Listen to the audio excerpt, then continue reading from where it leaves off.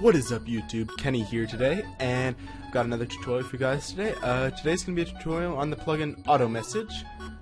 So the first step is, of course, to download it, and I'm assuming you might have already done that, but if not, you can go ahead and go to the link in the description, and you can go ahead and download that, and then put it into your plugins directory, and then you just go ahead and start up your server, just like that.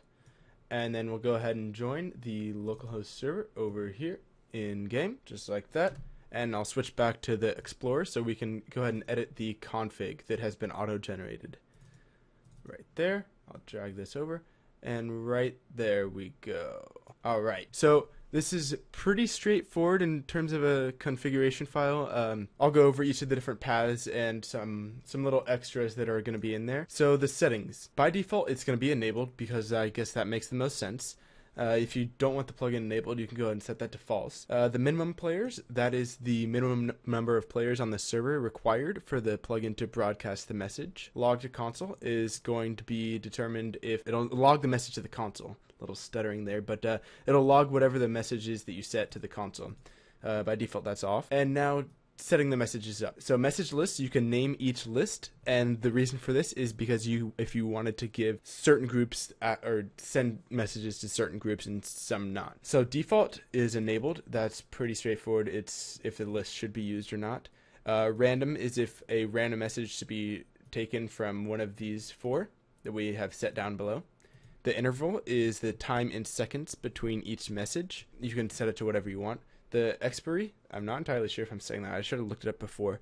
But what it is it's the time when the messages will no longer work. And the way you would get this is you could do it in program, in Java, in code. But for most of you guys, you might not know code or want the easy way out. There's a site in the description that easily converts it all. I'll go ahead and bring it over here.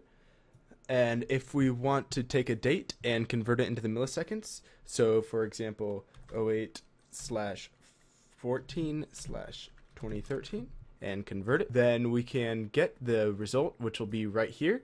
And without the commas, you would copy that. And if you want it to stop tomorrow, and then you would paste it in the expiry right there.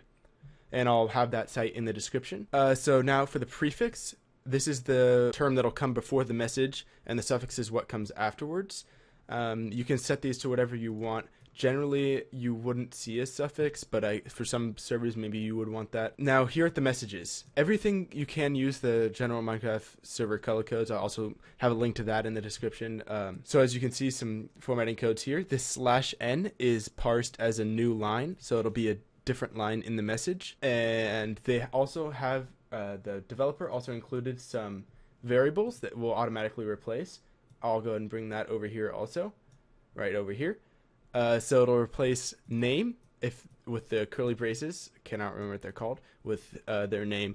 He's got a description of everything that it replaces with here. I'll have that in the description also. And so that's about it for configuring it. And as far as permissions go, the permission for the default group would be automessage.receive.default. I can go ahead and type that out for you. That would be the permission for it. If you spelled receive right, then it would be just like that. And there you go. That would be the permission for default. And obviously for VIP, you would just replace default with VIP, just like that. And now the way to get this to be working would save it, go into the game, and as you can see, it has been broadcasting the messages. And then you can type /am reload. There you go. And now it has reloaded, and now it will broadcast all of our messages set in the config to our settings. And for all the list of commands, you can do this all in game if you really wanted to. I prefer editing config files because I think it's a million times faster. But you can go and type /am help, and it'll give you its commands. There's also a command list on the website. I will go ahead and link you guys to that in the description. But other than that, I think that is about it for this video. Just so you know, I will be making a tutorial on how to make a broadcast plugin for yourself if you are interested in that. If you're watching my Bukkit plugin tutorial series, you can go ahead and tune into that by clicking that subscribe button below. I think it's below now. Yeah. And that's it. I'm Kenny, and I'll see you guys next time.